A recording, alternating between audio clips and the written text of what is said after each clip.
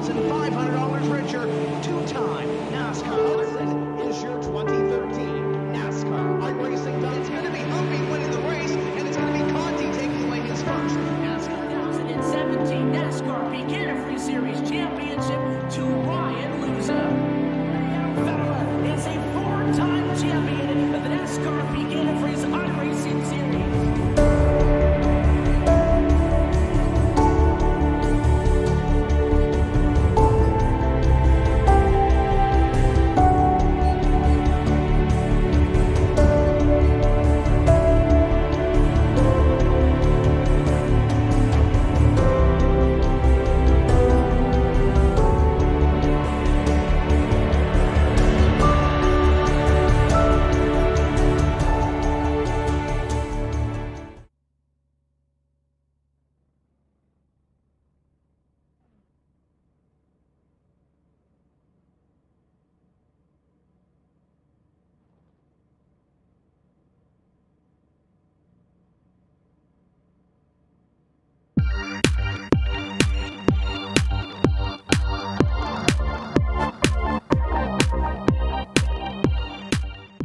Good evening, ladies and gentlemen, and welcome to 60 Plus Racing Adventures here from Circuit Park Zandvoort in the heart of the Netherlands.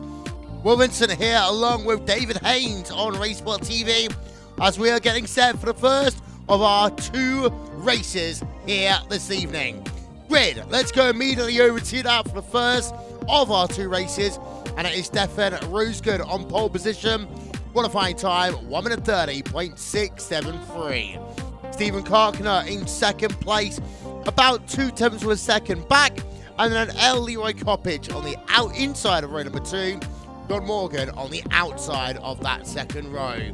Got ourselves a nice stack field here today as we'll just run through that grid on your screen. Let's bring in David Haynes. And David, this race today, two races of course, 18 laps, what is a very technical track in these ProMaster cars.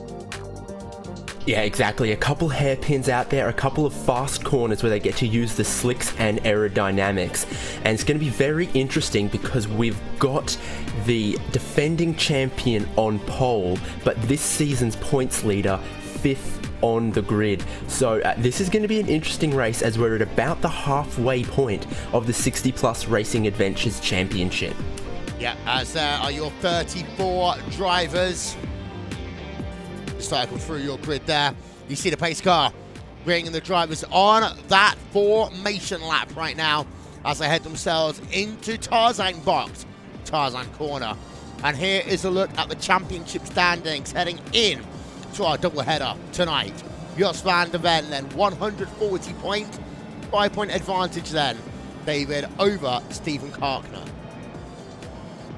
Yeah, exactly. And the way the race format works in this series, we've got two races and the drivers will carry forward the points of their best race result. So for the first race, these guys really want to get a good result in the bag because they can still improve on it in the second race. If they have problems in race 1, then race 2, the pressure is going to be on. It's what I like to call the banker lap, really. Qualifying, David. Same thing applies, just over an 18-lap race instead. Yeah, exactly. And it's a great format, I think, for the 60 Plus Racing Adventures because it gives all of these guys something to race for and a great opportunity to, you know, not only give us more racing to watch, but they can really give it a go in the second race. And a little bit of wheel-to-wheel contact, a little bit of an issue won't be round ending because there's a do-over. Yeah, and those of you who are new to the series, it is worth noting that these drivers will have 2 fast repairs. There is also an incident limit of 17 for each of the races. Before we get ourselves to the green flag here, worth noting that the first 24-hour event of the iRacing special event calendar is this weekend. It is that music. It is a 24 hours of Daytona. David, it's a day-night, night into day, 24 hours of Daytona. Finally, it's here. Yes, possibly one of the most anticipated features of a very long time for iRacing. And finally, we have it, and we've got the first iRacing 24-hour special event since day-night transitions.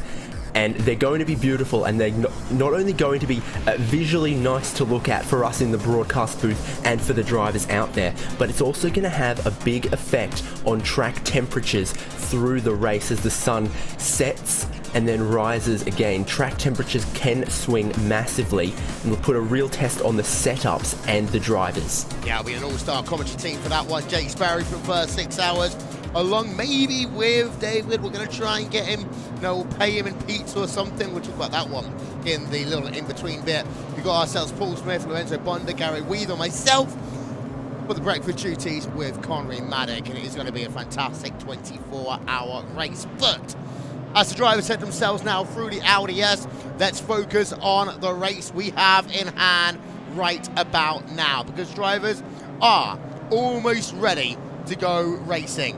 One more major corner. It is the Airline Light corner, of course, named after the driver who won the Indianapolis 500. It's the reason why it's also named after him. It's the fastest corner on the racetrack. Let's get ourselves ready then for 2 races here on RaceSpot TV in the 60-plus racing adventures. That pace car gonna make itself a little right-hand turn on towards pit road. Then we'll put the field in the command of the drivers. What is going to happen as the drivers accelerate down towards Tarzan Park? We're about to find out, because the green flag is out. We are racing as the cars will storm themselves in towards turn number 1. Good news is, very clean at the front of your field. We've got ourselves 2 wide, 3 wide in the middle of your pack for the first time. But David, nice clean start, but it all gets tight here as they funnel into one of those hairpins. Yep, great jump from Stefan Roesgen. He really went early. That's good for him, good for spreading the field out, but the track really does concertina them up later through Tarzan Bocht there, and some of the hairpins we've got. Looks like pretty clean start from all of the drivers though. Yeah, as we've got a little bit of side-by-side going on down in the middle part of your field right now. In fact, that's actually towards the rear of your field. We've had 2 wide racing. That is Mark Elisa and Kenneth Baldwin going at it. Just further forward, let's go to that gap out front, because the good thing for Roesgen, by going early, he's got himself an advantage. Already 8/7 of a second over Stephen Karkner as they work down into the Audi S for the first time. It's that right-hander. The right-hander is really important. You nail that, you then get the nice inside line for the second part of the S. Then you go, use that curve on the outside of the third part, and then just wheel it through towards Airline Dyke corner. Lap number 1 is going to be in the books. There's a couple of battles that might develop down this straightaway. Let's go on board here, David, and let's go on board with Bill Lawrence in the number 17 car as they work towards 1. Yeah, exactly. The draft is pretty strong of an effect in these racing cars. You can really pick up some extra speed following close underneath the rear wing of the car in front. Not enough for Bill Lawrence to make a move this lap, but definitely there can be a little bit of a draft lock effect sometimes. A quicker driver can find it difficult to break away and shake the tailing car because of how powerful the slipstream can be. Yeah, it's one of those things that you see quite often in all forms of motorsports, especially in these open wheel cars, when you've got those huge wings in the front and the rear, which is designed on one hand to provide maximum downforce, but as soon as you get into dirty air, it can make it really hard to follow another car closely. One thing for those people who's new to the 60-plus Racing Adventure Series, of course, all these drivers, they are in a fixed setup, so the variables of being able to develop a setup that would work to your advantage do not come into play in this series. And that's good for some drivers. It can be harder for others to adapt, especially if they've got a very specific driving style. Yeah, it does provide a level playing field. It does save some of the drivers who don't have maybe the time or the expertise to develop a quick setup. And I think that's a great thing for this series, where it really just makes it more accessible to a lot of the drivers. And we see that we've got a big grid of more than 30 drivers here. And it looks like all of them still out there circulating. Yeah, as Mark Robertson, we're on board with him as he comes past the start-finish time. We have got one driver at the very rear of your field. There we are. turn our attention over to him. That is Ralph Kemmerer then. This is into the Audi S. It looks as though he might have had himself a bit of an incident. Let's try and roll the tape back and see what we've got here.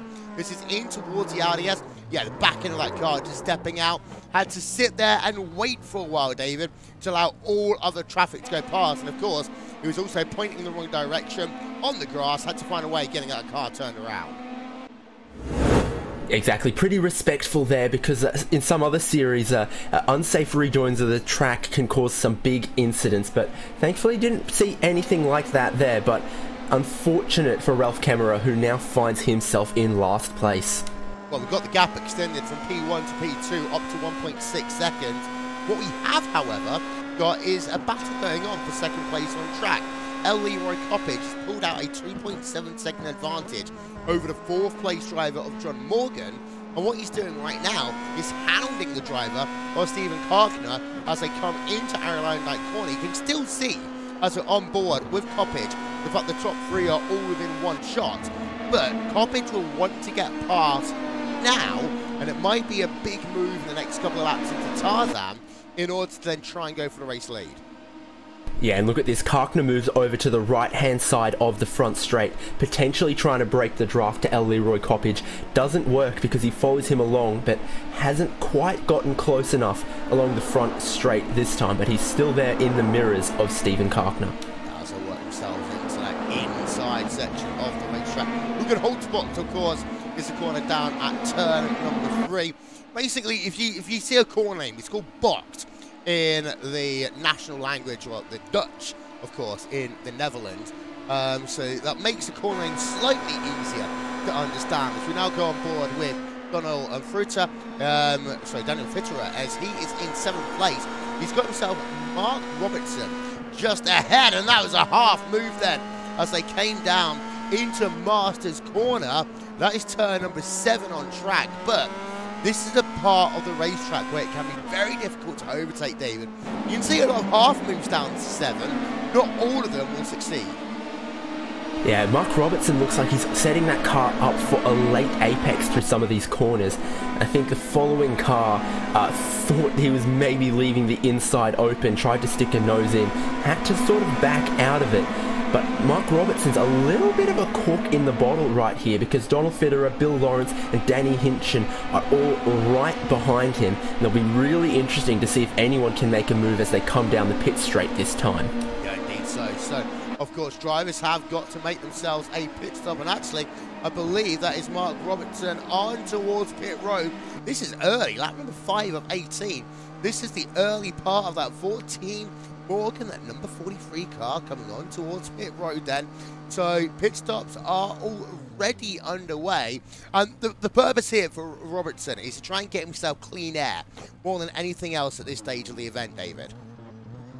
Yeah, I think that's the strategy he's thinking of. Definitely don't see any damage on the car. Pretty quick stop, 10 seconds stationary. And it's a wide pit window as he's going to rejoin with a little bit of traffic. No, he slows down. He'll join the back of that train because the fixed setup means they start with a small amount of fuel. The fuel tank size is not so limited. They can pit rather early and still have room to put the fuel in to make it to the end. And that's one of the good things about this series, of course. It means there's a very big amount of strategy that can come into play as we go back on board then with El Leroy Coppage as he heads into the Audi S once again. S-Box, if you want to call it that. And now, Kumo Corner. This is turn number 11. It's actually only the final corner, which is Arrow Line Right Corner. But many people classify it as one as the same, unless, of course, you are Kumo Box originator, shall we say. Does Coppage come in? No, your top 3 drivers, they are going to stay out. We have a look back to 4th, 5th, 6th, 7th, 8th, 9th and 10th. We've got one driver coming on towards pit road then at the conclusion of this one, and this is Jack Turner. And one thing we just noticed there as you came on board, it's a little bit late, David, but actually coming onto pit road at this track is a little bit complicated. Yeah, certainly. There's a little bit of a little bit of a chicane in the pit entry. It's designed to make you slow down, and it's enforced by some Armco barriers. And you're not far off the racing surface before the enforced pit lane limit starts. So you've got to get on the brakes hard and early for that pit entry. Otherwise, you'll either be in the barrier or copping a pit lane speeding penalty, which will set you back 15 seconds. 10.3 second pit stop there for Jack Turner. Out and away he will go. Your top 5 has spread themselves out a little bit. Actually, it's 4th and 5th place we want to turn our attention to, as this is Jos van der Ven right now. Hasn't, of course, made a pit stop in the number 167 car, but as they work themselves now through what used to be called Vodafone Corner, turn number 9 on track, heading towards the Audi S. Van der Ven got very close through turn number 7, Masters Corner, but again, just couldn't find a way past. Yeah, it sort of shallowed his entry to the corner, didn't carry much speed through it. And carrying speed through the corners is very, very important to setting a fast lap, being quick in these cars that have, 200 and some horsepower, but a lot of downforce, a lot of grip, a lot of capability to carry speed through the middle of the corner. Yeah, so past the start-finish line again. We've got one more taker on towards pit road this time by. This is the driver of Bob Kern, coming on towards pit road to make his pit stop. In towards the lane he comes as well. David, talk us through it. Well, he's going to try and find his box. My eyes weren't quite on it as you mentioned that. Yeah, out and away though he does come, and that is pit stop time. Actually, no, he's still in the pit box. It's 11:12, a long pit stop there for Bob Kern. So actually, it looks as though maybe he was one of those drivers to speed on towards pit road. Yep, that looks right, because it's 23.6 seconds stationary, which is going on 15 seconds longer than the other pit stops just for fuel that we've seen. So certainly possible to have picked up a pit lane speeding penalty. I'm looking back, no, a tyre change for Bob Kern. I think most people are taking only fuel in this race. Pretty sturdy construction of tyres that they have on this Pro Mazda car. I think Bob Kern has made a little bit of a mistake in unnecessarily also taking a tyre change, Will. Yeah, we often see this in things like the 2K World Cup. Occasionally, drivers forgot to tell their pit crew, actually, I don't want tyres, I want fuel only, because fuel only Lightning is the McQueen fastest strategy. way to go. Yeah, and also it's worth noting that, 18 laps around this track ain't really going to harm these tyres.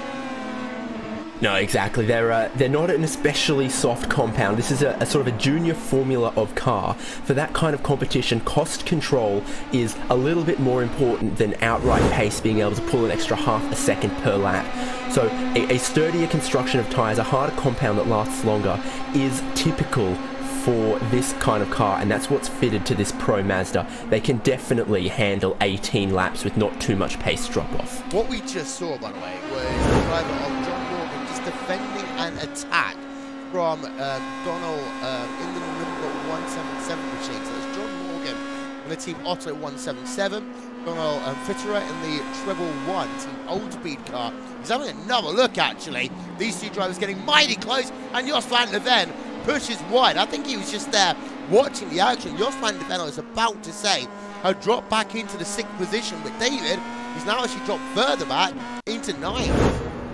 Yeah, and he is your championship points leader at this moment in time. We've seen in previous races from him, he can be very, very quick, but maybe not as consistent as some of the other drivers out there. And sort of showing now, he's just got distracted, maybe put off by Donald Fitterer and John Morgan nearly making contact. He's gone very, very deep and missed his braking point by a significant margin. Let's go back to live footage, shall we? As we've got Jos van der Ven actually coming on towards pit road. There's the trachometer to show you hitting that speed limit. Coming on towards pit road for Jos van der Ven. So he's kind of given up. He's come on towards pit road to get some fresh fuel. We've also got ourselves more drivers on pit road. 3 drivers at the moment. Jos van der Ven, Kenneth Dunner, and also Bob Cohen, all making services at the same time. But we haven't really talked about this driver. He's leading, Stefan Roskin. He's actually got some lap traffic now ahead of him, but he has got a 3.1 second advantage over Stephen Karkner in the second place. Yeah, he's done a fantastic job on pulling that gap, and that's great because that's what he needs if he's going to defend his title this season. Some great results in the back half of the season. Stefan Rostgen is putting on a good display right now. We haven't seen too many mistakes from him, just quick and absolutely within the limit of the car. Yeah, we just saw John Morgan then losing the fourth place. Let's have ourselves one more look at this trauma aerial coverage brought to you by And1 Design. Down to the inside goes the treble one machine, and just before you know it, you'll see on the right hand side of your screen the old speed treble one car up into fourth place. Morgan in the 177 car, Team Otto down into the fifth place. No one from your top five is coming in, but we've got drivers in the seventh position, that is Danny Hinchley coming on towards pit road then. We are past the halfway point. Number 33 car on towards pit road. We've also got ourselves Steve Isaacs on towards pit road in the number 88 machine as well. Yeah, so just past the halfway point of the number of laps. As good a time as any to come in and get that fuel. So let's go back to El Leroy Coppage, and actually what has happened in the last couple of laps, David, he's kind of fallen back from the rear of Stephen Karkner to about 1 second back, and this is what you talked about earlier. Following another car can actually be pretty hard in this type of car because they are downforce cars. They are not designed to work very well when they are right behind another driver lap after lap after lap. And speaking of that downforce, I'm not sure how you or our viewers see it, but from my perspective, a bit of damage on the front wing of El Leroy Coppage. I'm not sure he's hit another car. What he may well have done is clobbered a big curb very aggressively. And what that will do is it'll not only hurt his front downforce, hurt his speed, but in a straight line, that'll also be not making very efficient downforce at all, be hurting his fuel consumption, hurting his straight line speed as he dodges someone who was around Jared Florison having a couple of issues as well. Yeah, although the second place driver has come on towards pit road. That is the driver of Stephen Karkner then, in the number 75 machine, has been in second place for the majority of this event, but now is on towards pit road. And David, this pit stop time really needs to be in the low 10-second bracket. Of course, though, by taking less fuel, this could be closer to 8. He actually almost stalls the car coming up pit road, 10.3 out and away. Yeah, that's a pretty standard pit stop time. If he went a bit longer than that, he might find himself in trouble, dropping back into that draft that he worked so hard to shake. And from a car that might have saved a tiny bit of fuel, might have a quicker pit stop. Will be interesting to see if anyone who's used the draft efficiently through this race and is staying out can maybe try and undercut some other cars by a second or two. John Morgan came out of pit road and almost went right into the side of Kenneth Dunner. I want to show this one to you again as he comes out of pit road. So let's just turn our attention a little bit to the left on a 360 cam. Actually, I'll take that back. When he comes in towards turn one, it doesn't look that bad at all. Just in the overhead shot, it looked closer than it actually did. So we'll take that one back. It is still Stephen Roskin who is leading the way, not on towards pit road. Coppage in second place, not coming on towards pit road at this time. So a number of drivers are leaving it very late in the day to come on towards pit road. It is Donald Fritzer now. He is coming past start-finish line, but we've got more drivers on towards pit road. This one is Bill Lawrence right now, and this is in the Team Morgan car on towards pit road in the number 17. We'll keep you updated on what he's going to do in terms of lap times. I'm trying to see if there's any real battles going on track. The field has kind of like separated itself out as the drivers have started to make their pit stops, David. In fact, the best one we've got going on right now is all the way outside of your top 20 by two drivers who are pitted. They're also teammates Bob Kern and Kenneth Dummer. Yep, the number 7 and the number 6 cars. So that's an interesting one going on there. As you mentioned, both have pitted. It was a rather long pit stop for Bob Kern, though. So he might be the slightly quicker driver and just being buried deeper in the pack by nature of taking a long pit stop. Yeah, and there's also actually Kenneth Baldwin in the number 7 machine there as well. So 2 Kenneths in a Bob sandwich, or the other way around, depending on how you want to classify it. We might get some Bob's Burgers on the way as well. Richard Colm then in the number 68 car. He has not pitted in that Team Otto number 68 car. He's behind Jack Turner by 6 tenths of a second. We don't really expect to see much of a battle, but what we have got is second place on towards pit road. Yeah, this is going to be absolutely critical for El Leroy Coppage. He needs a quick stop if he's going to stay up there with the likes of Stephen Karkner. It is a critical phase of the race for El Leroy Coppage. Pit time. It's a long pit stop. Up to 15 seconds then. And this is exactly what he did not want. I don't think he's getting tyres, or is he? 23 seconds. I don't see the car on the jacks. No, he's not. So the speeding penalty, 27, 28. What's gone wrong for Coppage? He's over 30 seconds now. Disaster for him. The driver looking to try and get second place is stuck on pit road, and he's still going nowhere.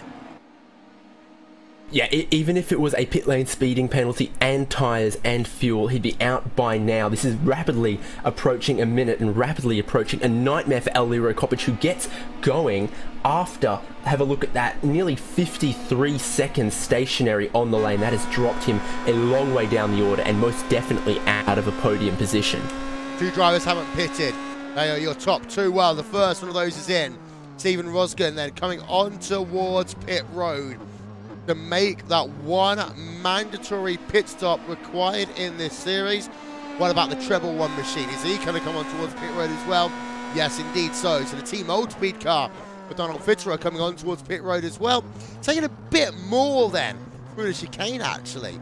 Fitterer in the treble 1 machine. Well, let's go back and turn our attention over, first of all, to the 10. Out and away, pit stop time, nice for him.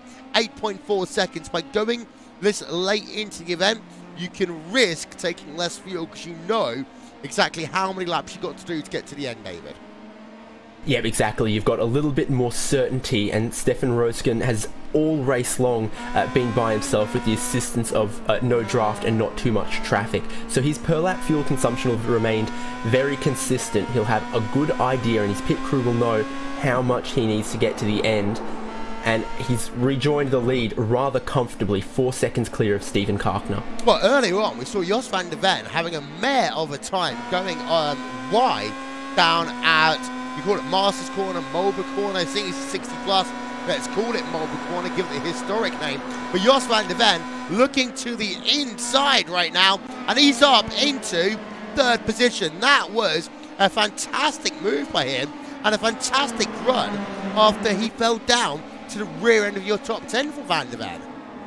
Yeah, I think pitting earlier than the pack he was in was a great move for Jos, because it's taken him out of the traffic that was distracting him, let him just punch in a couple of quick laps that we know he can do, that he knows he can do, and now he's leading this little train, but he will assuredly get the chance to demonstrate his pace, and he might be able to pull clear, because that was a great move he just pulled on Donald Fitterer. Yeah, fantastic. And actually, it's kind of all bunched up now behind him as well. You've got to keep an eye out on the driver of the number 33 machine. That is Danny Hinchin from Club UK and Ireland here in this Pro Mazda. And of course, let's not forget, we've got one more race to go. And one of the interesting things, of course, is that these drivers will take the best result from the outing, from this evening. As we see Jos van der Ven going defensive into Tarzan Corner. We actually also see Hinchin going a little bit defensive into Tarzan Corner as well. We'll go on board with Bill Lawrence in the Team Morgan number 17 machine. And because of the fact they'll take their best finish, in some cases, David, this is when you still want to think about getting the banker.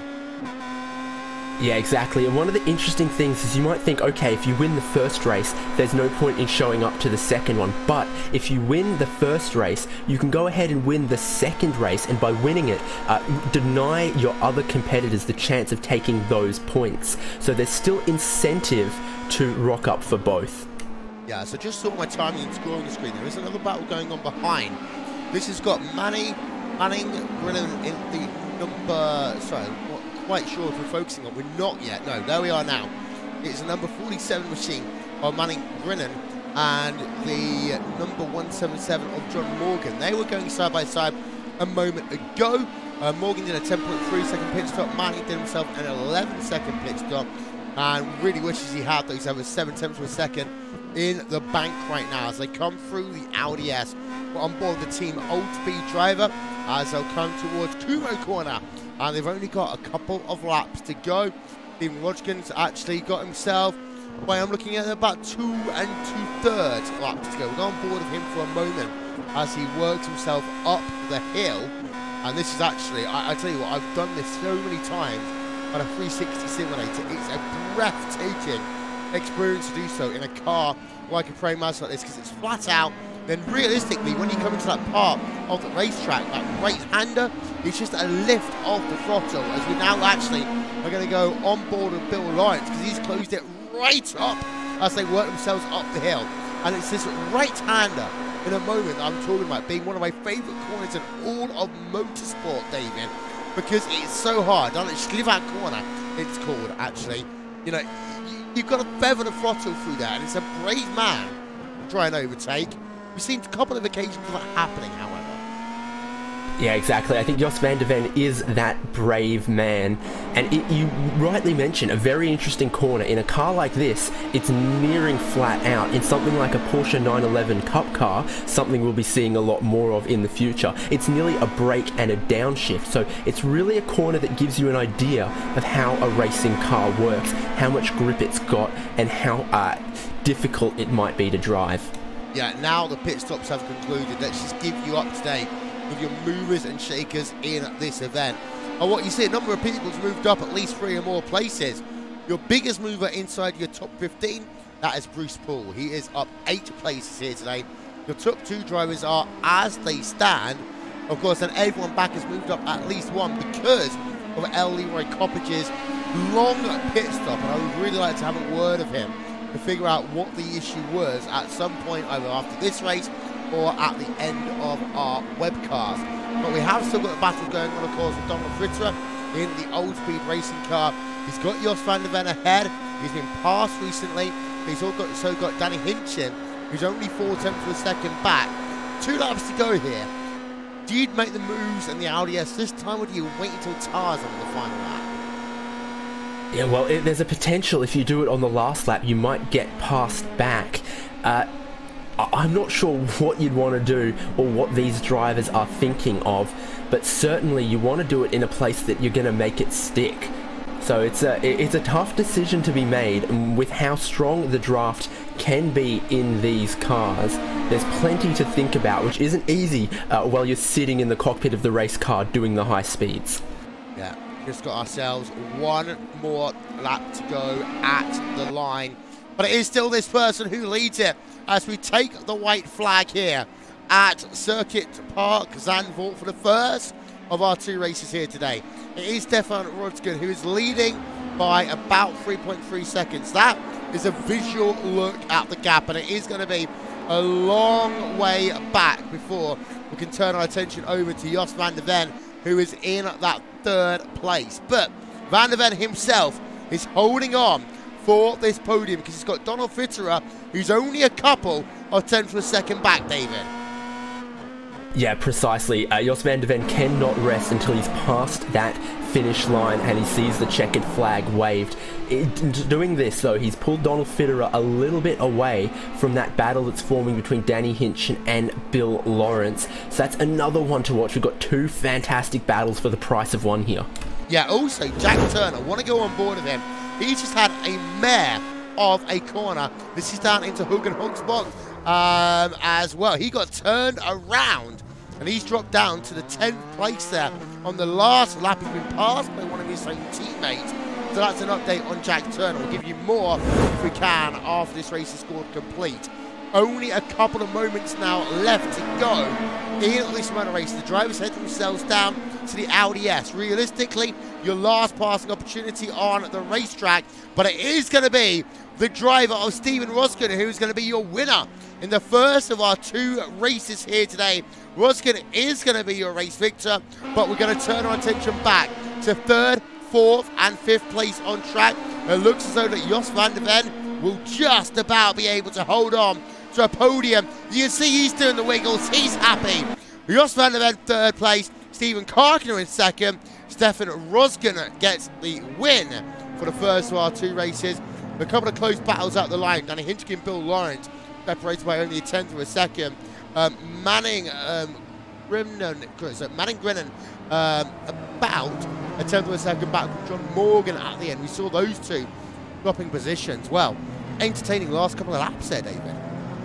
Yeah, no doubt. Start to finish was actually pretty entertaining. A little bit of fuel strategy, plenty of battling out there, some great moves, and I think John Morgan did manage to defend that 8th position. So plenty to talk about, and the great thing is we get to do it all again in not too long. And some of these drivers have redemption on their mind. I'm thinking about L. Leroy Coppage, for example, and some drivers like Stefan Roskin just need to defend their win to stop anyone else from taking those precious points. Well, let's get a look then at your top 10 in the results, and well, it was an easy win, many would argue then, for the driver of I'm looking at the driver, Stefan Roskin, winning by 3.7 seconds when all was said and done over Steven Karkner. 3rd place, Jos van der Ven, but almost 20 seconds back from your leading duo. Donald Fitterer in 4th place, Danny Hincham 5th, Bill Lawrence, John Unsby, John Morgan, Manning Grinnan, and Jack Turner round out your top 10. So, nice range of clubs. You've got Club Diat, Club Canada, Benelux, New York, Club UK and Ireland, and a load of the American clubs all involved in that one. Some of you are going to be asking, yeah, but what about their team involvement? That's there for you right now. Team Old Speed, they get themselves a 4th place and a 9th place. Team Otto, an 8th place. Team Morgan, a 6th place finish. Let's go on to the 2nd page of our results. And Bruce Paul, 11th place. Franz Brick in 12th. Paulo Preto 13th, Joel Martin in 14th. Kenneth Baldwin rounds out your top 15. The rest of the results coming up on your screen. Well, David, 1 down, 1 to go. If you're the driver of Stefan Roskin, you're right. Get the win again. Take some points away from those people around you. There's going to be a lot of drivers who's now got more time in the car, knows how the track's behaving. He's going to look for something very different in race 2. Yeah, exactly. It also gives some of these drivers a good idea about their race fuel consumption. We might see some of them try to cut the fuel a little bit skinnier in the 2nd race. Certainly a great scouting race. Even if they didn't get the result they wanted in race 1, they can take what they've learned here and apply it to race 2. Well, we have got ourselves a chance to have a couple of interviews as we just put the last part of the results up on your screen. And I believe, David, that you have got the driver of Stefan Roskin, who came home in the 1st place here today. Yeah, Stefan, great race, led just about every lap. Fuel strategy looked perfect. Can you back it up in race 2 to maybe try and take this championship again? I'll try it. Let's see what happens. You never know. Sometimes some roadblocks are occurring on the track. Was in this race 2 times, and sometimes you lose concentration, so I hope for the best. And your thoughts on Circuit Park Zandvoort, a pretty historic track, lots of different series have raced here. Are you finding it challenging, or is it very familiar to you? In the past I found it very challenging. Once you have learned the critical passages, then it works. But there are still 2 corners which are really tough. That is the chicane and the last right-hander before we go to the straight line. And the slipstream is always pretty strong in these cars. Once you broke that draft, you were kind of away, but is it guaranteed that you'd be able to do that in race 2? I really don't know. This depends on if the guys behind me are fighting themselves or work together. When I was in the normal Pro Mazda race last week, I wasn't able to race away any time.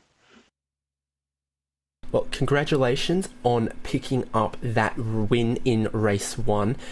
Good luck in race 2, and while we've got you, any shout outs, any thanks? Yeah, thanks to the organizers and the RaceSpot TV as well. Good job. Awesome. Well, there we go, Will. Well, thank you. I've got a second place driver, Stephen Karkner, coming home about 3.7 seconds back. And actually, Stephen, I would suggest that was a bit of a boring race for you here today. It wasn't boring. I was following Stefan quite well for a while there, and he just kept slipping away half a second at a time. So I decided to pit a little bit earlier and see if I could catch him in the pit, but that didn't happen either. Of course, by pitting early, you did get the opportunity to really solidify that second place. You ended up actually 15 seconds ahead of third place and the trailing pack. Did you actually expect to have that big of an advantage over the rest of the field?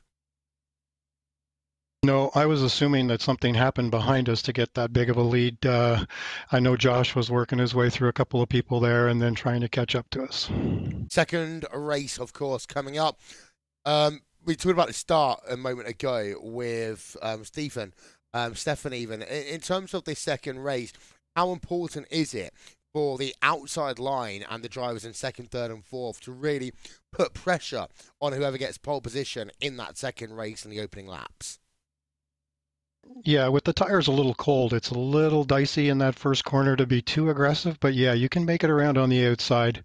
Hopefully next race I'm going to qualify first and then I don't have to worry about them. Well, before we let you go, shout out sponsors, who gets it done? Shout out to 60 Plus Racers. There's a lot of us here, the organizers and my family, for letting me do this every Wednesday. Well, thank you very much then to Steve Karkner coming home second place. Jos van der Ven, David, seemed very happy in terms of his body language as he came past the start finish line and he stood by with you. Yeah, well, Jos, trying to maintain that championship lead, third place is a pretty good result in race 1, but you really did have to work hard for it. Indeed, I had to work hard. I started 5th position and I got involved in a battle. It's hard to overtake here on this track, at least for me. And I decided to pit early, and I think that was a good decision because at that time, before I pitted, I was in 7th or 8th position and I finished 3rd, so I'm very happy with that. Yeah, it can really go either way. The early pit stop could bury you in the field or could give you some clean air to maybe make an undercut, and it has worked out for you. But do you think you can go 1, maybe 2 positions better in race 2? To be honest, no. Stefan and Steve are way too fast for me on this track. This would almost be a little bit of a home track for you, though. What are your feelings about Circuit Park Zandvoort? Do you find it frustrating or find it enjoyable? Well, at least my race was enjoyable because I had to fight for my position. But I've never been to Zandvoort in real life, so I don't really know this track. And apparently I didn't practice enough this week, so... Well, hopefully you can take what you've learned in race 1 and put on another great show in race 2. While we've got you here on the broadcast, anyone you need to thank? Yeah, of course I want to thank the guys who organize this every week, and you for the broadcast, and my family at home for letting me do this. Awesome. Thanks so much for having a word with us, and maybe we'll see you after race 2 if you find yourself on the podium again. Good luck in that one, and over to you, Will. Yeah, thank you very much, David. Of course, whilst we have got ourselves a little bit of a break, let's cue the music one more time.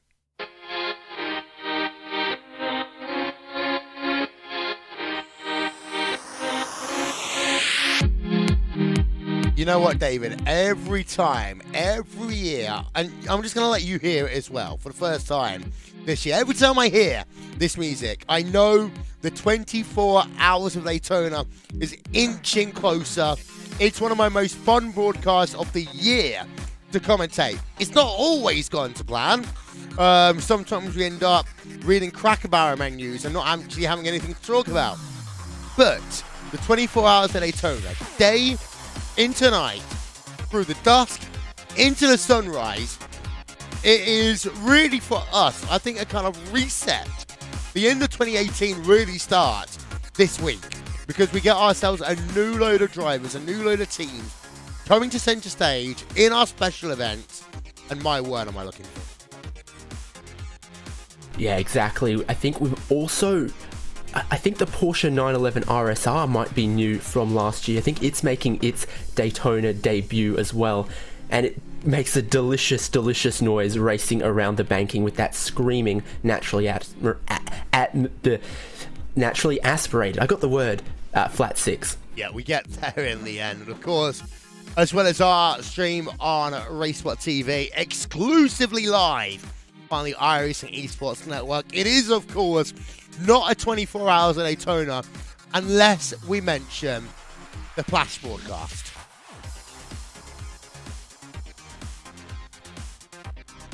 David? You know what I mean. 24 hours, one drive. I mean, is this his 4th year doing it now?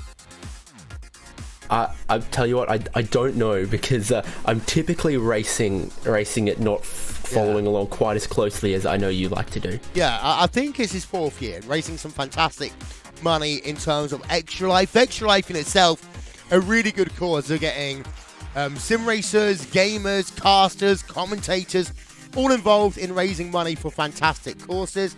I know the Flash broadcast is back, and of course, we'll be talking about it during the 24 Hours of Daytona broadcast itself. So don't worry, we will make sure you get the links for that one. David, you say that you're racing in it again. Talk us through your preparations for this weekend. Lots of disagreements about anti-roll bars. Yeah. And of course, it is a track realistically of two halves because you have got that infield section where, you know, you can lose 2 seconds if you set the car up the wrong way. But then you've got basically 90% of the banking that you're going to be running. Yes, you've got to slow down for the bus stop chicane, but actually, when you're tired, when it's dark, when you've been running for 5 hours, that bus stop chicane is a thing that will come and bite you in the backside. Oh yes, precisely. It's one of the more dangerous parts on the track, and especially if you're closing up on another car and maybe you have to narrow your entry to it, you're going side by side with a different class of car. Very, very sketchy. I think a lot of what our little slight disagreements are revolving around is someone will say, I really like the feel of this setup, and someone else will say, yeah, it's good during the day, but during the night it's not going to be good. Or that will work during the night, but then once the sun comes up, the track will be too hot and slippy. That setup's going to be a death trap. So that's one of the things that day-night is giving us, is you've got to really think hard about your setup for something that's going to work over the full 24 hours, over the huge swings in track temperature we might see. I'm expecting we might see anything like between 18 degrees Celsius and 40 degrees Celsius for a track temperature, and that's a huge difference in all of these classes of cars for how they handle and how you set them up. Compromise in the setup and also compromise and more work for crew chiefs, actually, and this is going to be the key thing for this year. The big teams are going to have to think about tyre pressures as one big component, David. How do you change the setup of the car to adjust to the nighttime conditions, to adjust to the slippier daytime conditions? How do you do that when realistically all you've got is tyre pressures to work with? Yeah, exactly, and that's why there's teams cleverer than me and cleverer than us, because I can't tell you. Yeah, what we are going to do at this stage, ladies and gentlemen, we are going to take ourselves a short break here on our webcast of the 60-plus racing adventures here on RaceSpot TV. We're going to get ourselves ready for race number 2. Don't go anywhere. We'll be back in about 5 to 10 minutes.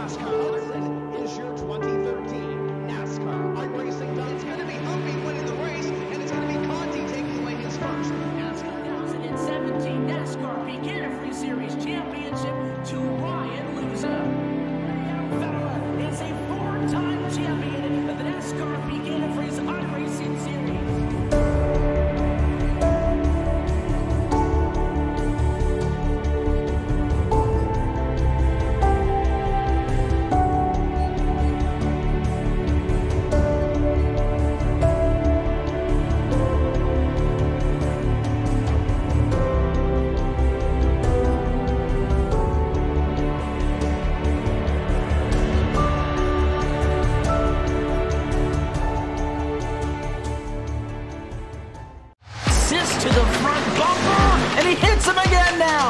Ray Alfala into the outside wall. Gonna pass nearly 3 cars down that front straightaway, and he's gonna get them all done with. What amazing!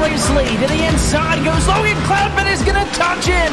Pit press sideways. What a save! Look to the outside as Cronkite goes off. De Jong into second place. Going for the switchback. Oh, pinpoint driving. It's howling down to the inside. Trying this contact though. Slide left to the racetrack.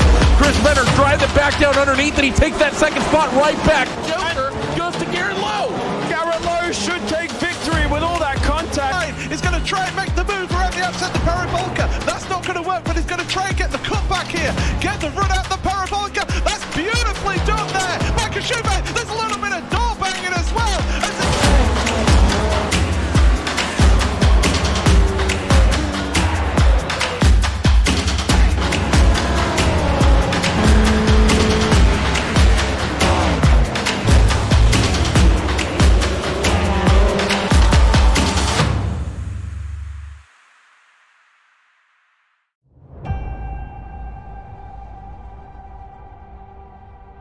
Growing up as a kid in Oklahoma, where I'm from, the Chili Bowl is the biggest race that we have.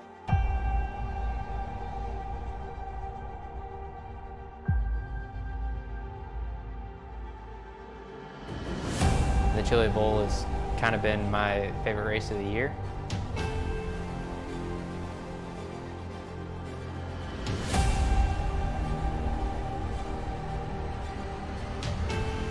Growing up a dirt racer in Oklahoma, that's kind of the holy grail.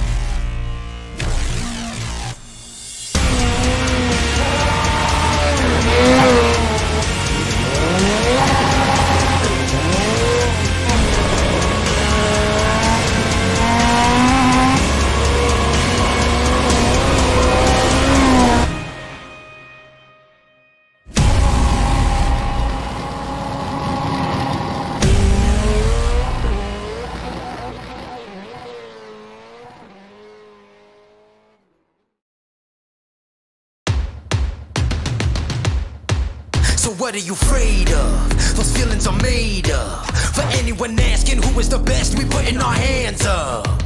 4 more kilometers. Oh, there we go! They touch! This time, like the last time, I'm moving so fast, I'm ready to ride. Frankie! Down to the inside of Hoosie's off! Messenger throws the block, and he will keep him behind him. My time. None of you people can tell me to stop. Lower the lights down. Hand over my crown. Hand over my heart. I do this for my town. I do this for my crowd. So turn me up real loud. My time. None of you people can tell me to stop. Turning the track up. I'll never go back down. Hand over my heart. I do this for my town. I do this for my crowd. So turn me up real loud. My time. None of you people can tell me to stop.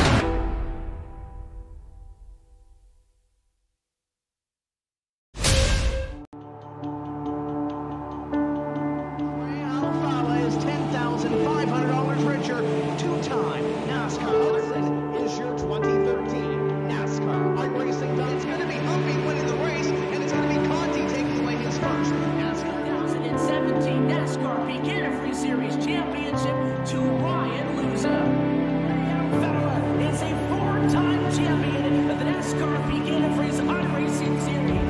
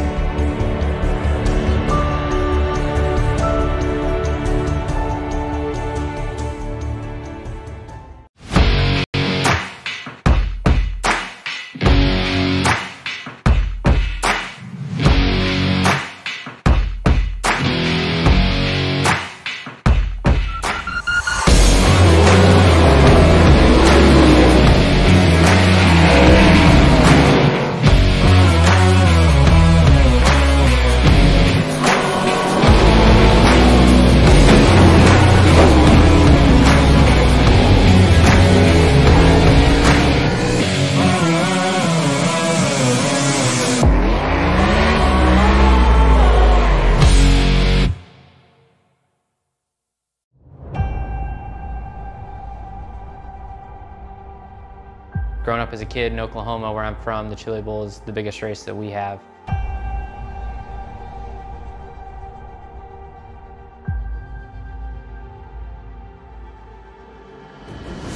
The Chili Bowl has kind of been my favorite race of the year.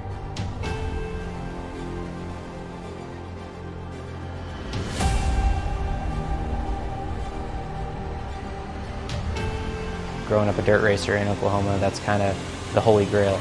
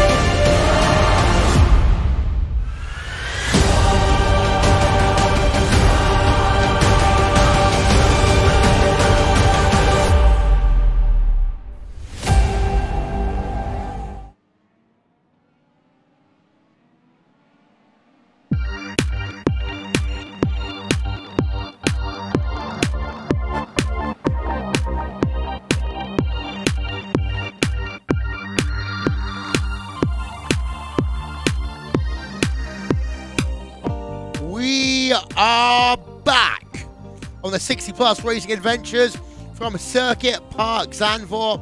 Qualifying is underway for the second of our two events this evening. Wilmington along with David Haynes. Let's take a quick moment to say thank you to the following people. Apparently, David, you've been doing camera work all night. Thanks, Hugo. Yeah, unfortunately not the case, so well done, Will, because you're on top of it, and I'm just the pretty face. Yeah, so what we're just going to do for the moment is we are going to go ahead and just scratch that one out. But thank you to Ismail Balo, TrackCams22.com, Andres Werner and One Design for our overlay design development by Simon Grossman and Appgenering.com, and as ever, Nick Thisson for RaceSpot TV. Live timing and scoring track conditions, David. 20 degrees Celsius, partially cloudy, 2 km/h winds, 2 laps, qualifying for race number 2.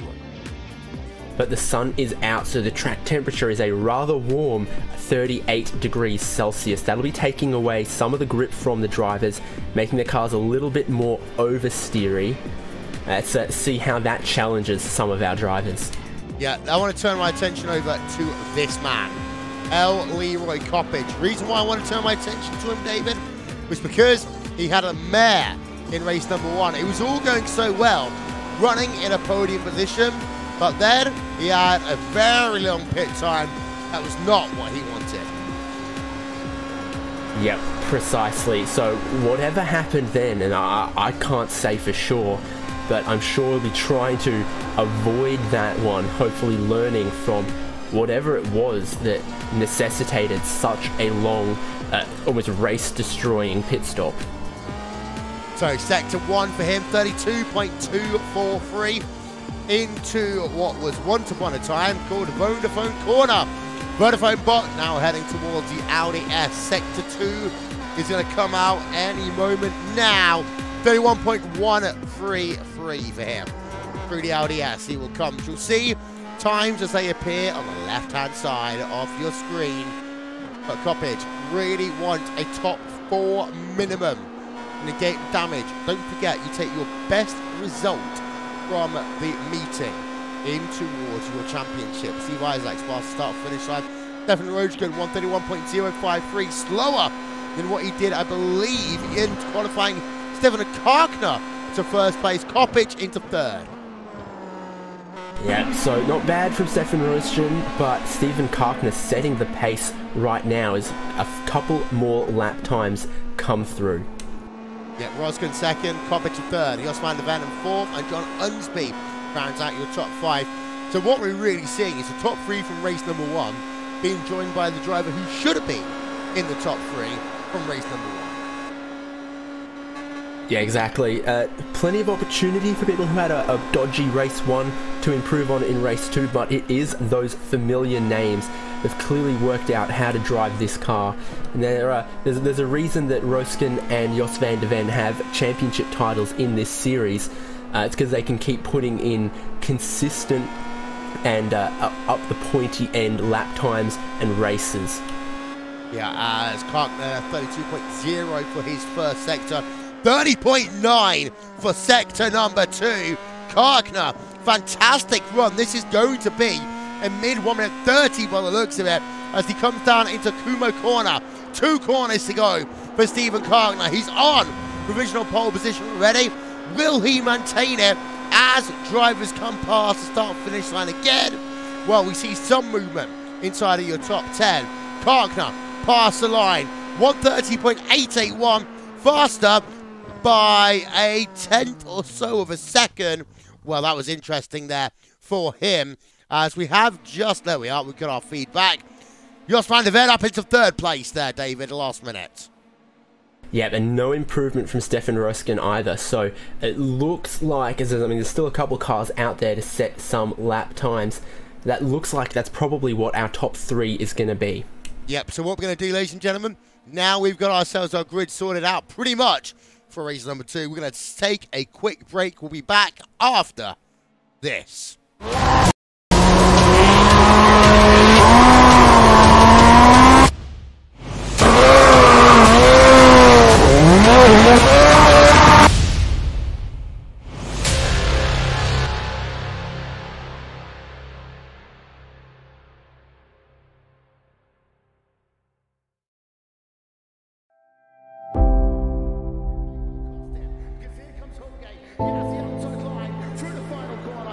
final time. Once again, photo finish here of the Indianapolis Motor Speedway. Will it be Tim Hogan? It's going to be Christopher DeMerit at the line.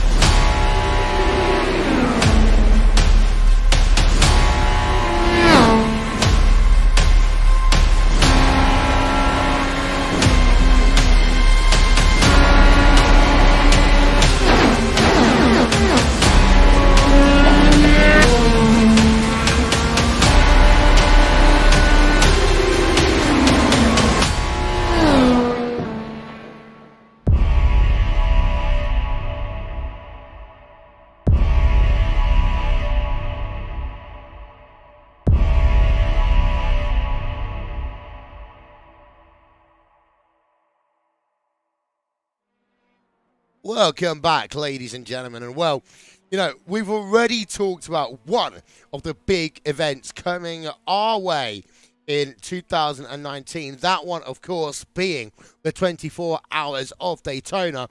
But, I mean, I just saw it. You just saw it there as well, David. It is the Dallara IR18. That means, is it May yet?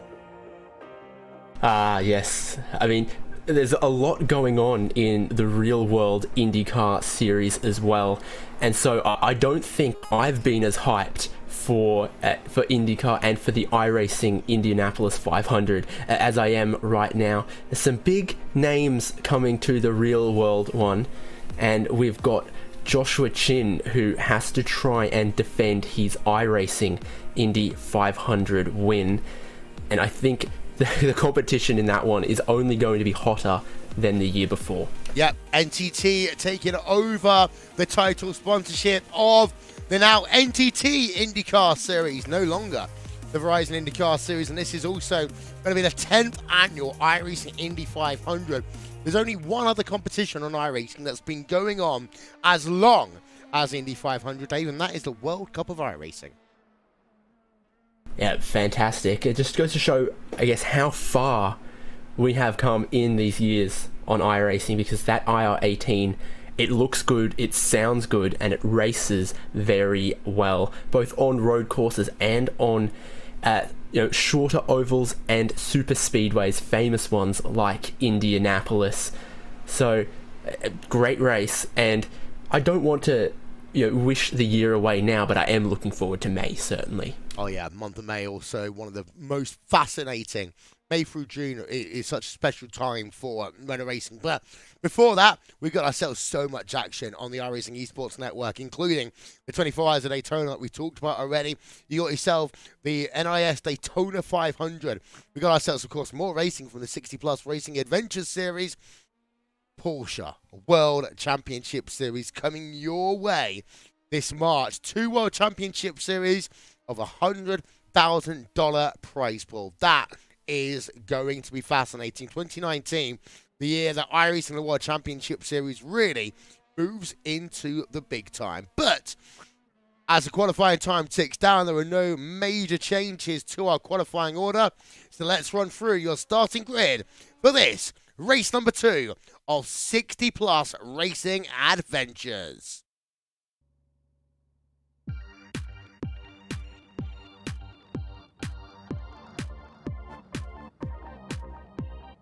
And it is going to be the driver of Stephen Cogner starting on pole position for race number 2. Stefan Roskin alongside him on the front row of the grid. Jos van der Ven inside row 2. L. Leroy Coppage on the outside of that second row. Mark Robertson for Team Morgan in 5th place. Danny Hincham in the 6th position. Team Otto's John Morgan in 7th place. Jack Turner in 8th spot. 9th place will go to John Unsby, and Bob Coyne rounds out your top 10. What are we looking for in this second race, David? Definitely a little bit more precision from some of the drivers. They know more about the circuit. They know more about how this car races in the draft. They know more about their fuel consumption, about their pit strategy, about not speeding on the pit lane. I think with all of that combined, hopefully if there's less errors, we'll see some closer racing. We've got Stefan Rostgen starting from the outside. He's going to have to try and get around Steven Karkner and run away. Otherwise, someone else is going to match his championship points from this round, and he might not extend or close the gap. Yep, as we got ourselves ready for race number 2, let's give you a little bit of RaceSpot TV fan immersion.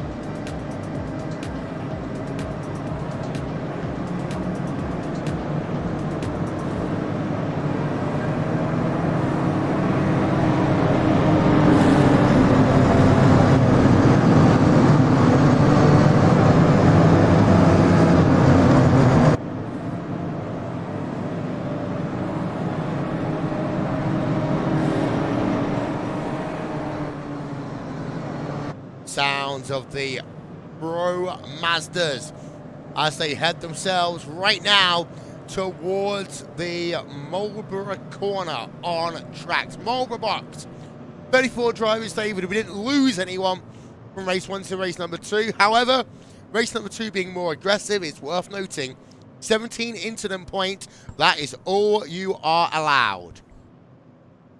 And certainly there's a few places around the track here it wouldn't be hard to pick up an off-track.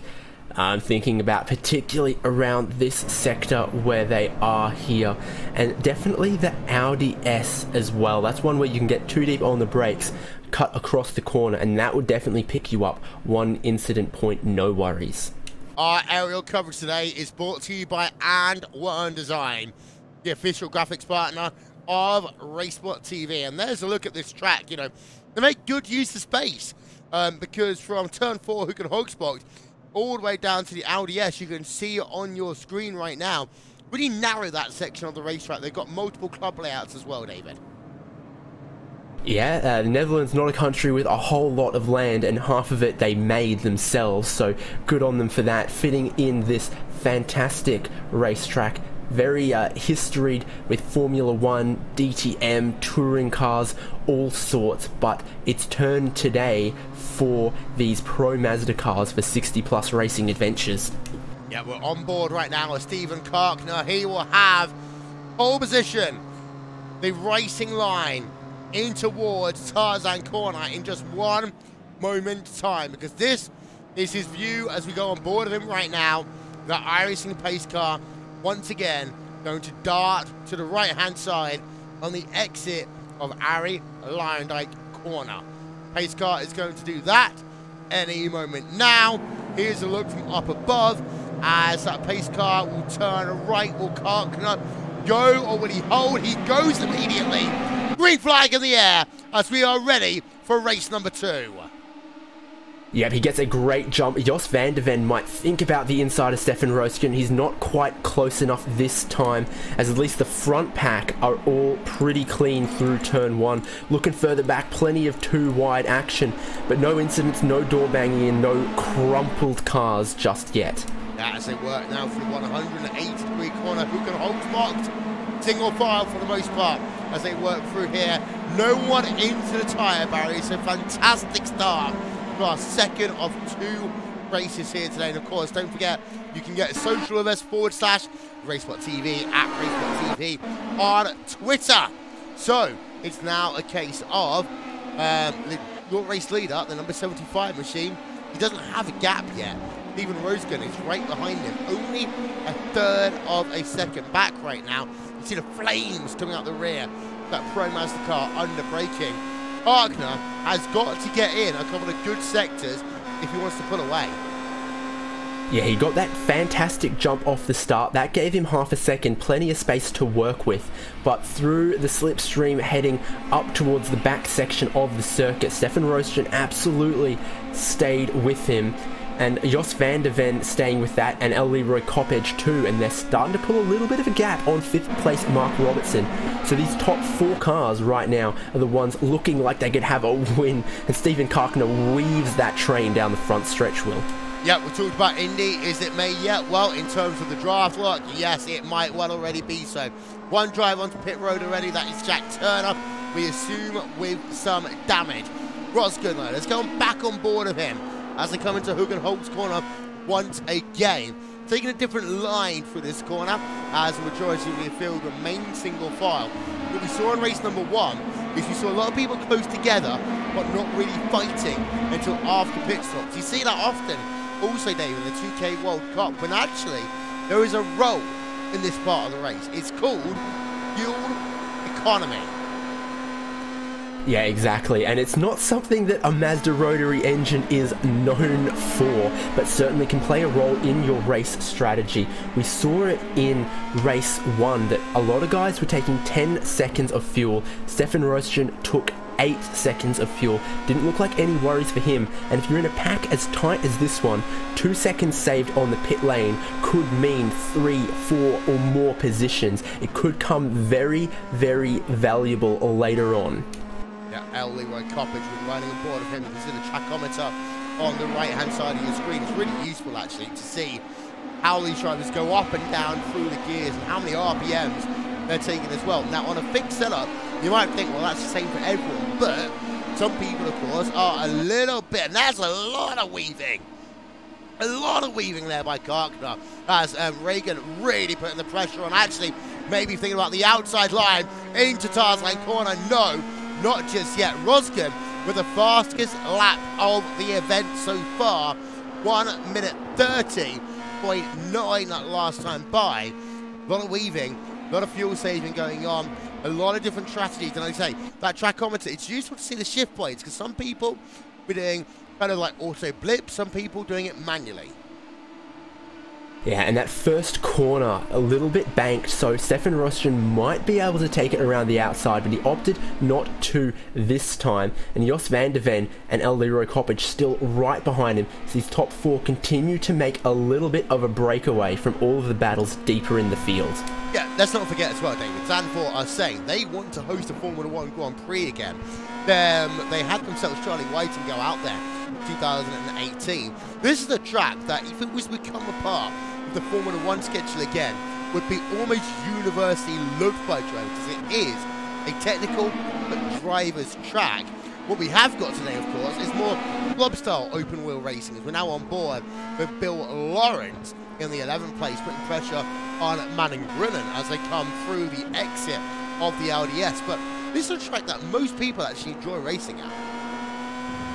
Yeah, it certainly depends on the car how much fun you have racing it, but if it found its way onto the F1 calendar, you could be relatively assured right now that all of the Dutchies would definitely show up in great numbers. Solid battle here, 5th through to 11th, and Manning Grinnen is one of those drivers along with Bill Lawrence. Manning Grinnen currently leading the Super 70s division of this championship. Again, a little bit self-explanatory, a sub-championship within this series for drivers over the age of 70. Manning Grinnen showing that age, absolutely no barrier to sim racing, and that's why I love this series. It really shows that passion for racing and racing talent has no boundaries on age. Yeah, and we'll get some statistics up about this a little bit later on, but one of the things I really, really love about, this series is it proves that, in the same way we talk about the young drivers, 13 to 18-year-old, using motorsports as a method of doing something they wouldn't normally be able to do otherwise. The same applies at the opposite end of the spectrum. You are unlikely to be able to afford or have the opportunity to get into motorsports at a high level in your 50s, 60s and beyond. But this series shows actually, you know what, there's an opportunity for drivers to do so in a simulated environment. Yeah, precisely. And what we do see from this series rather often is pretty good driving standards. They've certainly got plenty of respect for their fellow competitors. And sometimes when we watch other racing series, it'd be nice if they'd teach the youngsters some of that. And one thing also, just having a look, fastest ever race lap time as we got side by side with Manning Brennan and Bob Cohen. Cohen going to go around the outside. No, that's actually Manning. Manning Brennan on the outside, number 47 machine, makes that position up into P number 9. Fastest ever race lap around here in a ProMaster, 128.7. They are doing 130.7 or so right now. That's 2 seconds slower, but that's considering that we're using really iRacing standard track layout with an iRacing based, you know, a fix it up here, David. To be 2 seconds only slower than a world record shows the high caliber of drivers we have. Yeah, and it's quite a hot track surface. These drivers are going 5/10 or so slower than they did in the previous race, in race 1, where the track was about 5 degrees cooler. So really, your top drivers, Steven Karkner, Stefan Roostjen, Jos van der Ven, they're not far off a very competitive pace in these cars. It's very close. Bob Cohen, Bill Lawrence, Kenneth Baldwin there for the final spot in the top 10. Yeah, as we're on board right now with Kenneth Baldwin in the number 16 machine as he works himself through Kumo Corner now towards Ari Lindijk. Can you see ahead? Lawrence and Cohen going side by side already. This will give the opportunity now for Kenneth Baldwin to get a draft in either lane and close up on the run into Tarzan Corner.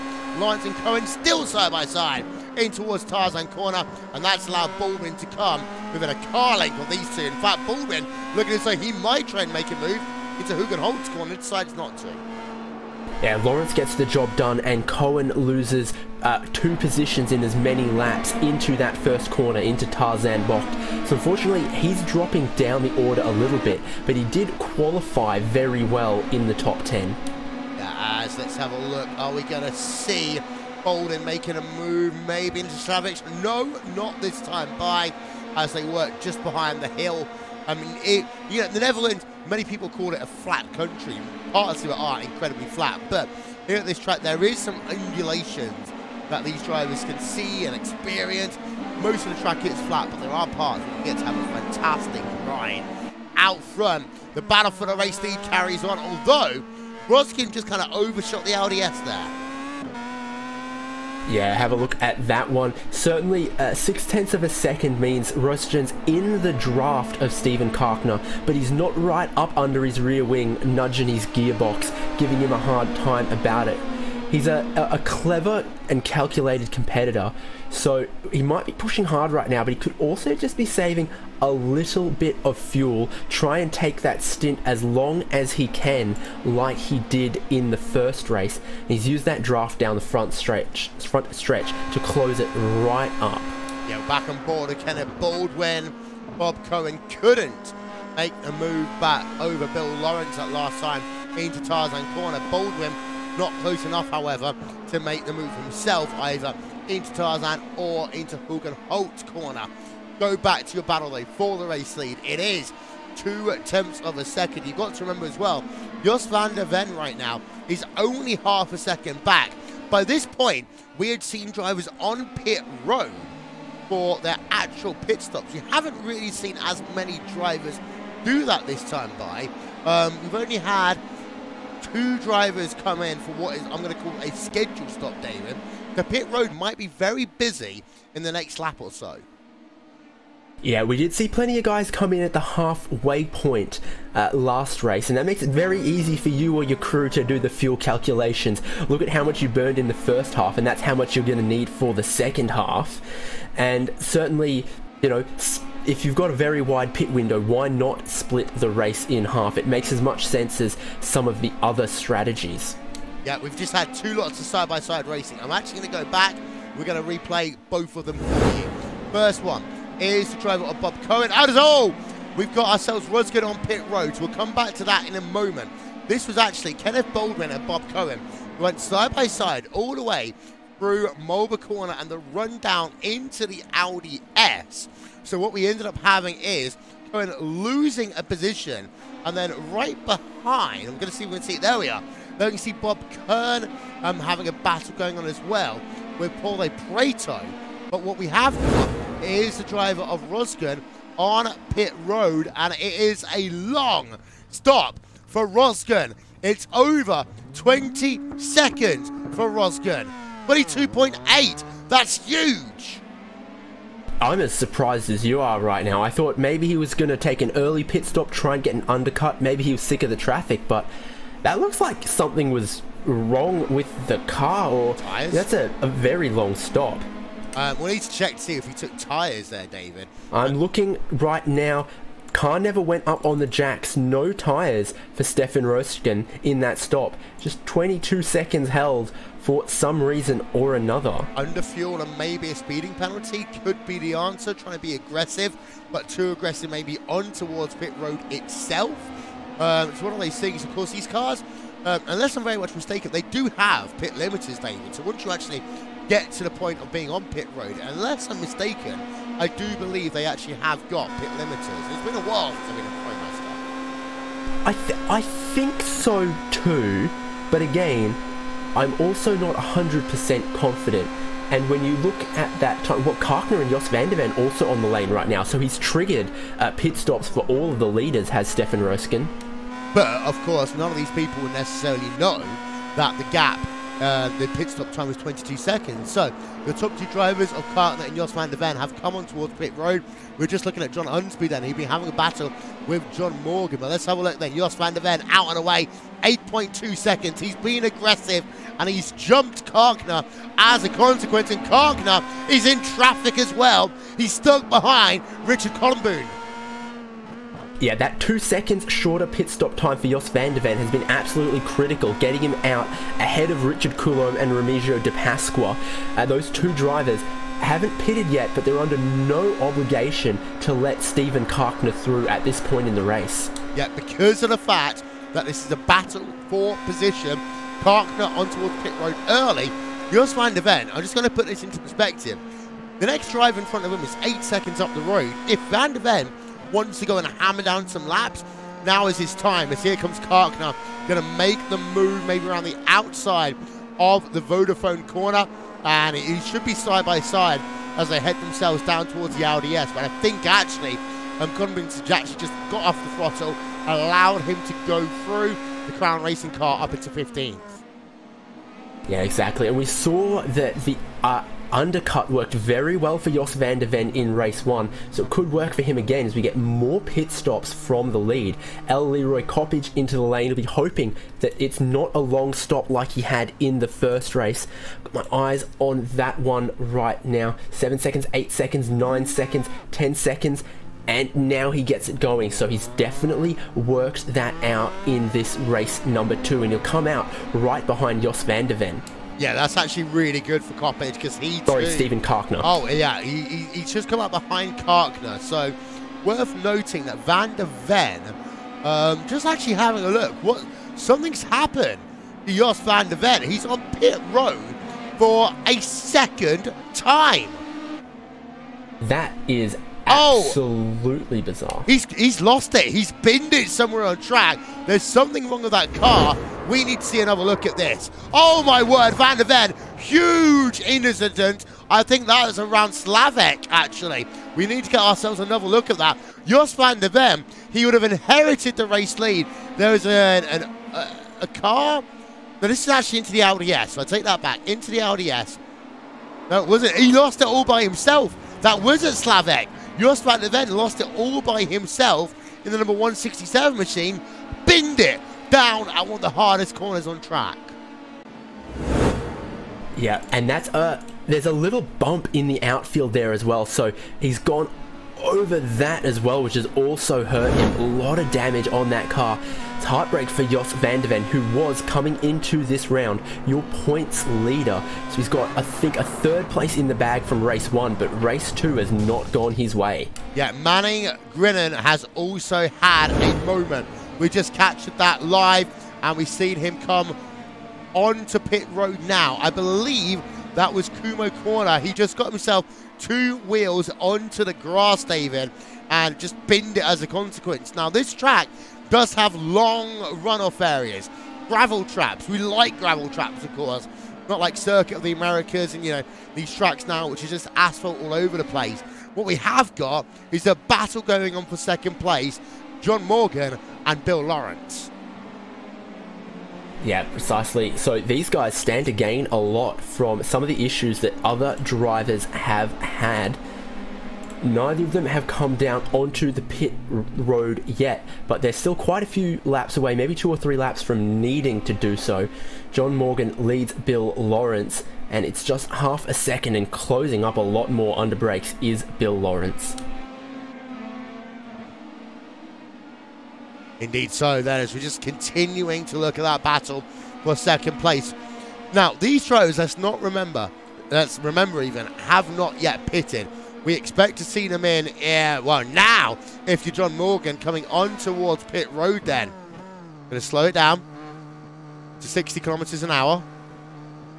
And actually, now I look at it, it does seem to be that there's not a pit limiter in these cars. Or at least not one's being used. Can you see the trachometer dancing around? The driver's having to manually deal with the speed limiter here. So let's put the graphic up. For John Morgan, should be about 8 to 10 seconds. It's going to be the higher end. Going to be the much higher end. Going to be maybe a penalty for John Morgan as it goes up to 20 seconds. No, 18.8. So maybe just over-fueling that car, actually, for John Morgan. I'm not quite sure what's going on with some of these drivers. Worth noting, John Unsby is leading the way in a RaceSpot car. Proof that if you've got RaceSpot on your car, you got at least 2 tenths of a second faster. Exactly, that's why we've added some to my team's car for the DGFX Club Sports Series. Unfortunately, didn't help us in round 1, but we're hoping it will later. Please give me some good luck, Will. We will give you as much good luck as you need. Of course, the talent is all down to you guys. Danny Hinchin with Joel Martin, a driver who has pitted versus a driver who hasn't pitted. Hinchin has done a pit stop. That time was 9.7 on the gun. Joel Martin has not pitted, and it looks as though this should be an easy move, actually, into the Audi S. Number 27 machine of Joel Martin. Yeah, he's going to concede that position.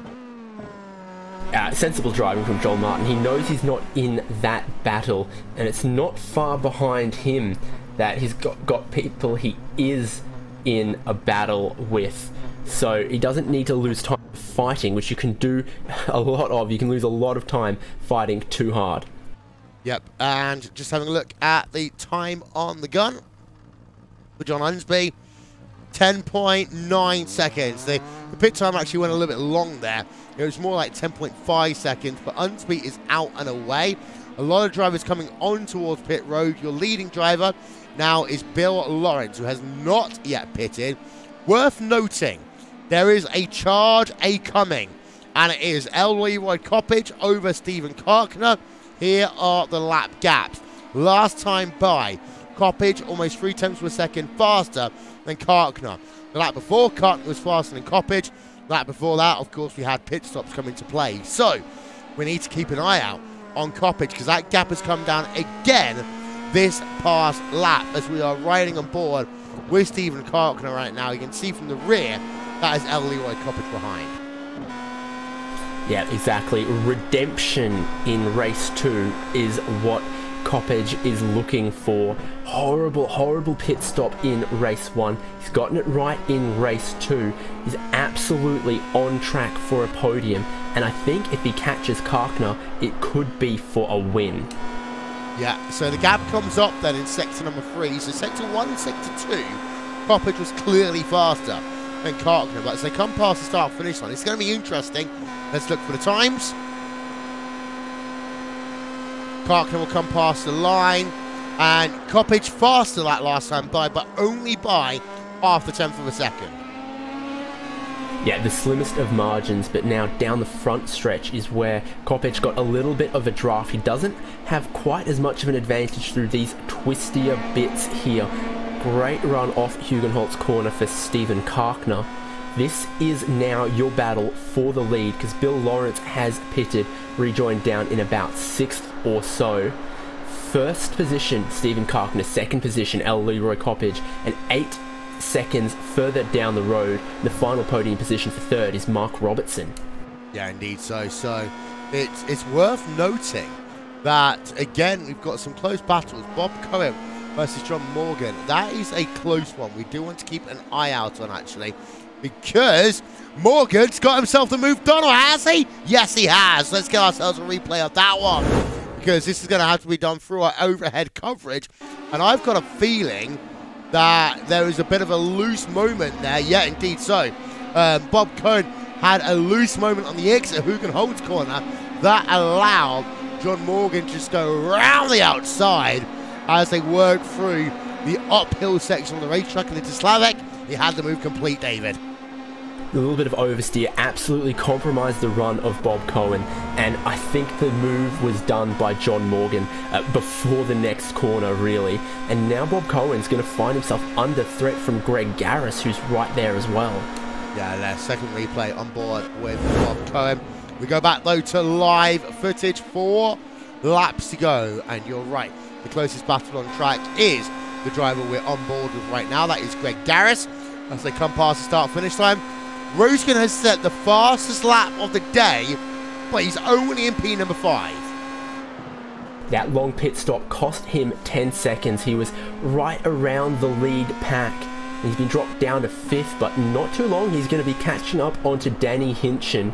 I think he's got time, and Mark Robertson's not far away from that. If Stefan Roskin can make the passes quick and keep pumping in wickedly quick laps like that, he could find himself on that 3rd step of the podium and salvaging some potentially valuable points. He's not going to improve on his haul from race 1. I think he just likes to race here. And with Jos van der Ven out, I think that helps Roskin's championship quite significantly. But he's a racer. He's going to want to get those positions if he can. Yeah, we've had a crash. And that is Mark Robertson. He's falling down the order. Let's have a look to see what happened to him. Mark Robertson has spinned it at Vodafone corner. Just running over that curb. Snap oversteer into the Armco barrier. Now, I've done that on more than one occasion in my time testing at this track. You don't really want to run over the curbs here at this Zandvoort track. As we go back, though, to the battle for your race lead, because Kopech lost 1 second that last time by. Scruffy lap. Let's find out why, because that's at this stage in the race potentially taking him out of the chance of stealing that lead. Yeah, and the last time by, it was 130.8 there for Steven Karkner. So he was a 10th faster than he'd been the lap before, but Kopech, under pressure, losing a second. We believe that he just overshot down at the Audi S. And Greg Garris, we saw him earlier on. He was charging, he's pushed too hard, and he's binned it. The Texan driver in the number 10 machine into Tarzan corner. I almost expect this to be a run onto... Oh! He just overshot because he was almost going to run into the rear of Bob Kern. Yeah, clearly missed wherever his braking marker was, and he's gone off-road rodeo after that. But Stefan Roskin's putting in ridiculously quick laps. He's improved further on his previous fastest lap of the race. His last lap was a 1 minute 30.1. No one even close to matching that right now out there. He's trying to grab that final spot on the podium, Will. Jos van der Ven, having a look at him quickly, he's in 15th place. Of course, he had a disastrous pit stop the same way that Kopech did earlier on in our evening's webcast in the first race. And again, if you're someone like Van der Ven right now, you might as well just park the car. Let's be honest. But one of the things I like about this series, perseverance to the end. Yeah, a lot of these guys, they know each other pretty well. They're out here for the championship points, sure, but just to have a good race against some competitors of a fellow skill level, that's what they're about. They're out here to enjoy some good racing. Certainly plenty of talent on show, but it is a little bit like a club level event. These guys know each other well, and it's a lot about the enjoyment of racing than it is about the championship points. Showing a replay of Danny Hinchin losing third place to Stephen Roskin. That was down at Tarzan Corner. Roskin's been on absolute fire since he had that long pit stop. And it gets this.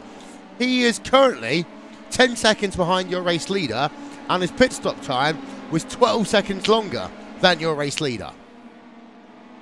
Yeah, I think a lot of our viewers will be able to do the maths on that one, but he'd be comfortably in the lead if he hadn't had whatever the mishap was with his pit stop. Now he's in the podium positions. We're probably going to speak to him after the race. That's certainly one thing we might query with him. There's your top 8, bottom of the screen. Stephen Carkner leading now by 2 seconds over L. Leroy Coppage. So it looks as though the battle going on with Coppage, that one is not going to materialise as we enter the last lap of this motor race.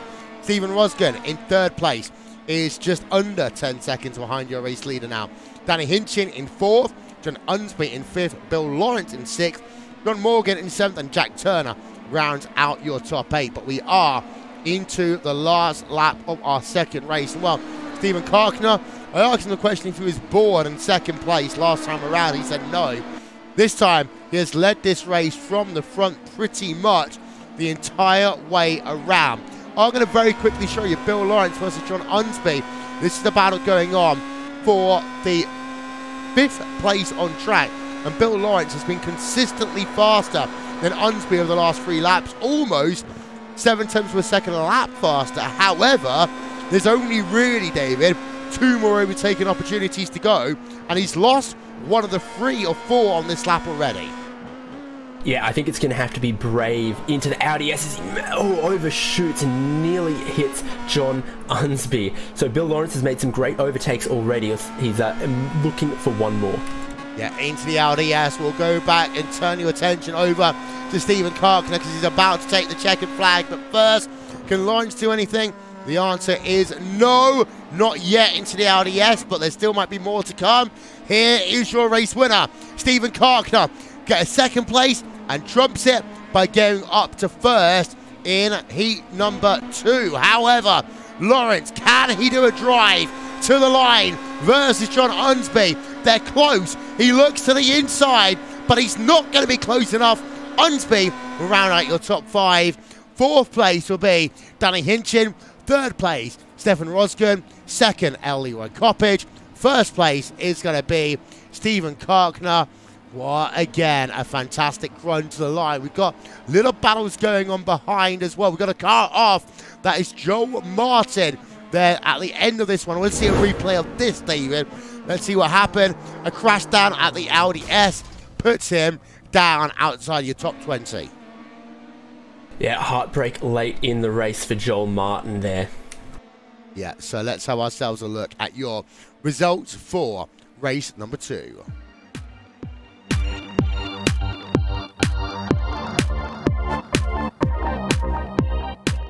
So Stephen Carkner takes victory by 3.4 seconds, came home 2nd in race 1, goes one better, gets the W in race number 2.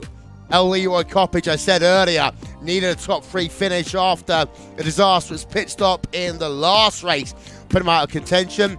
He gets 2nd place. Stephen Roskin had a poor run on pit road, but manages to come home in a podium position, outsmarting and outracing Danny Hinchin in the last 2 laps. Hinchin comes home in 4th. John Unsby holds on by a 10th of a second to claim the 5th position over Bill Lawrence. John Morgan in 7th, Jack Turner in 8th, Paul Prater in 9th, and Kenneth Baldwin rounds out your top 10. There are the remainder of the results. Note Jos van der Ven down in P number 14 after a 2nd pit stop. A couple of disappointing faces then, as we had some good battles going on from P11 through 15, but some people more happy, shall we say, than others. And there are the remainder of the results up on the screen for you now. 26 drivers, David, finished on the leading lap. That's pretty good if you ask me, because it's not an easy circuit. As we saw, some of the curbs pretty deadly, and it's not necessarily an easy car to drive, because when the grip goes away from you, it really goes away from you. So that's a good effort from all of these drivers, and they definitely gave us plenty of close racing to go with it. Yeah, indeed. So there are the last remnants of your results here today. We are going to have ourselves opportunities to talk to your top three once again. And he came home second place in the first of our two races, David. He's the winner of race number 2, and you're stood by with Stephen Karkner. Well, Stephen, I guess improving from race 1 to race 2, always what you want to do. And with a win in the bag for race 2, that could potentially move you into the lead of this championship. Is that something that you've got your eye on, or do you just go race by race and enjoy the racing? No, I've got my eye on that championship. It's been a while since I've won it, since Stefan and Josh joined the league, so it's about time maybe I took a run at it. Well, your leader going into this race, Jos van der Ven, I think only managing 3rd place in race 1 and having some troubles in race 2. So his best result this round of 3rd place, you get 1st. That's definitely an improvement to your championship hopes.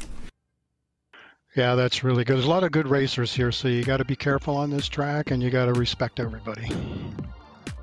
Was there anything you learnt in race 1 that you brought into race 2 that helped you get this win, or was it the same strategy and you just got lucky with it? I think qualifying first is the key here, because then you get to pick your starting time, like when you start the race, and how fast you go into corner 1. Right, well, congratulations on this race win. Congratulations on those points for the championship. And I definitely look forward to seeing you again in the coverage of the final round that RaceSpot will be bringing. While we've got you here, any more thanks? Well, thanks, David, to you and your crew for watching and doing this race for us. And congratulations to all the other guys on the podium. Yeah, there we go, Will Vincent. So Steve Karkner, who's very happy to be moving up the championship standings a little bit, and has got his eye at the halfway point of the season on maybe grabbing that trophy. Yes, indeed. So, because of some tech issues, we are going to have to try and make these interviews quicker. They might have to disappear to somewhere else. So, let's talk to Stefan very quickly. 3rd place, talk us about that pit stop. Yeah, I should have better concentrated more. I was too fast coming in and got a 15-second penalty. Still get 3rd place though in 2nd race, get yourself the fastest lap as well. Was you just basically managing your own car, seeing how fast you can go after that? Yeah, of course I wanted to win, but it's difficult to overtake, so I tried to do this with pit stop strategy, but then I got that penalty and then it was done. Thank you very much to Stefan Ruskin coming home in the 3rd position. Quickly as well, 5th place driver John Unsby took us through your race. Yeah, hi, can you hear me? I can hear you. Okay, well, man, guys, there's fast guys showing up. We got a couple of new fast ones, and I'm kind of getting my butt kicked this season. This was one of my best finishes. Well, you came home P number 5, but there's a lot of racing going on around you, and of course, you had to hold on. Very late minute, Bill Lawrence tried to race you to the line. Yeah, he would have had me another lap or two. He chased me down 3 seconds in the last 3 laps, or 4 laps. Well, thank you very much, John Lansbury. Very quickly, anyone want to give a shout out to? No, just thank you guys for covering these races. You do a great job. Well, thank you very much. Of course, we want to give a shout out to Istvan Balau, TrackCams22.com, Andres Warner, and One Design, Simon Grossman, Appgenering.com, Nick Thisson for RaceSpot TV, live timing and scoring. Plenty more racing action to come your way on RaceSpot TV over the course of this weekend. We have, of course, got ourselves Friday Night Prime Time, Formula Renault 3.5. That is Friday at 8 p.m. GMT. Then on Saturday, the Porsche Pro Series will be here. It'll be live, the 3rd round of the championship. Will it be Freddie Raxmusen for G2 Esports, or will it be the driver of got Max Benecke, who's almost been dominant in 2018. Will he continue that dominance in 2019? Third round of the Pro Series will be live on RaceSpot. And we've also got this small matter of the 24 hours of Daytona as well. But that's all we've got time for here on RaceSpot TV. Thank you so much to everyone who's been a part of our broadcast. From David Haynes and myself, Will Vincent, goodbye and good night from Zandvoort.